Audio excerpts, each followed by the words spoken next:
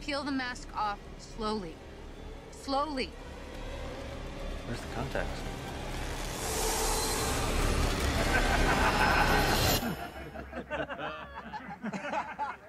Welcome to midnight, Officer Chen. Yikes. Big yikes. It happened. That's probably the nicest thing that'll happen. You'd be surprised how comfortable a patrol car can get.